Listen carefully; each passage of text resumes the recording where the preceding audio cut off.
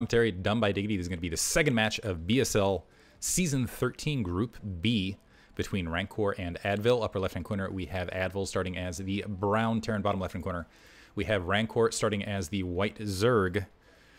And in Game 1, if you missed it, by the way, best of threes from here on out. I got a lot of games to cast. If you're catching this one, you're like, wait a minute, I thought I caught all of the games that Diggity's casting. I'm trying to actually cast a few at night here and there, mostly because as these are best of threes, there's just a huge volume of games to try to catch. Anyway, Rancor, Game 1, going 2-hatch Hydra, which I think was well scouted on his part. He saw that there was a lack of Marines on the front door. I think he had a really good analysis that he was going up against mech. And rather than opting to go for the long-term play, he opted to end the game rapidly and went for a 2-hatch Muta bust, or a 2-hatch Hydra bust.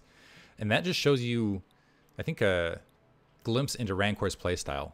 And that's really what took him so far in previous seasons, is just that extreme early aggression to get advantages over his opponent, keep them off balance. And then somehow, it's the amazing part of Rancor's play is his ability in the midst of that to maintain a balance between units and somehow climb his economy up in the midst of that.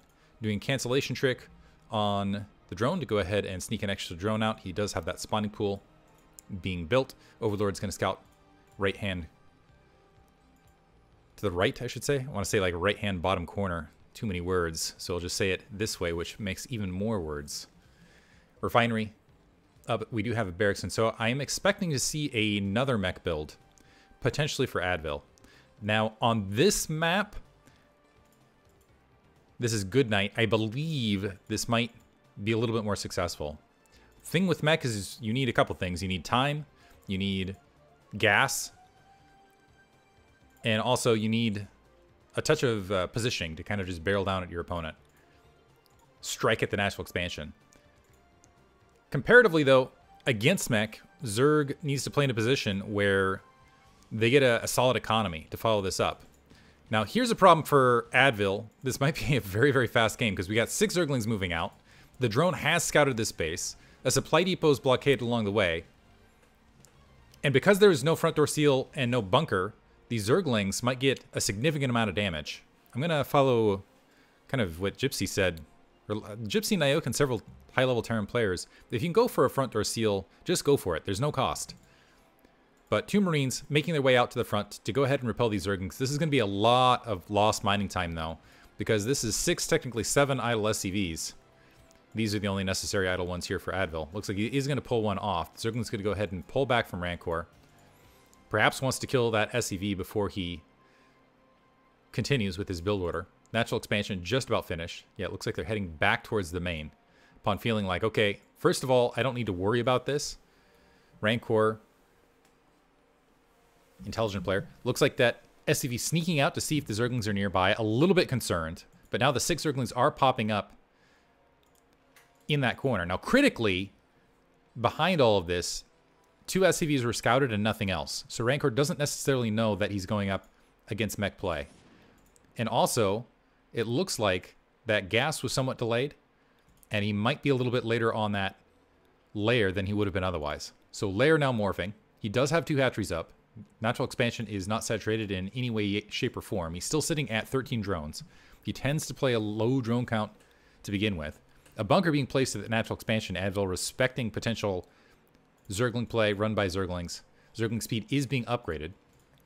That will help out against an unsped upgraded Vulture. And so I don't know that... Actually, honestly, with that opening, I'm a little surprised that Advil opted to go for... It's okay to sit with the mech play, but I'm a little bit surprised he decided to opt to push this Vulture out as far as a follow-up. Another SV trying to get additional scouting information, not able to do so. This is a cadre of 10 Zerglings. That Vulture hoping to get free Zergling kills. And the refinery, actually, Advil pulling off gas to sneak out a few additional minerals in the midst of this, which is definitely going to slow down additional mech play. And Rancor looks like he wants to go for a Zergling all-in. Vulture will help against that. So this is going to be 3 Marines, 2 SCVs to defend on the front. He's going to need to pull SCVs now, and it looks like he is pulling SCVs, so he sees it coming. Is Rancor going to be able to hold? The Zergling's trying to flood through. Handful of them sneak by. They get on top of that Vulture. That Vulture's taken out. The SCV's not getting to repair that bunker, though. They were isolated out by those Zerglings. Rancor going to be able to take out those Marines almost instantaneously. However, only 4 Zerglings remain. But those Zerglings getting a decent amount of damage done. That's 2 SCVs down, plus all of the defense army. It looks like that command center's still going to finish, delaying that command center completion. SCVs repairing each other, looking to engage, but keep in mind, speed upgraded Zergling is pretty intelligent. Is this another Vulture? Looks like there is another Vulture and more Marines being built. So Rancor continuing to delay economy, building a 3rd hatchery in base once again. Is he going to go for, looks like he is building Spire this time. And I think that's the wise decision, given everything that he's seeing on the ground. And see, it's so difficult once those Zerglings are speed upgraded. The Zergling and the Vulture dying simultaneously. But 2 more Zerglings in the midst of this. The Marines holding up high. Now just Rancor is really making Advil work for this. And he's having an incredibly difficult time defending. More Zerglings flooding across the ramp. I think he just wants to force Advil to continue to pump Vultures and delay any sort of additional anti-air. Looks like an engineering bay trying to be built.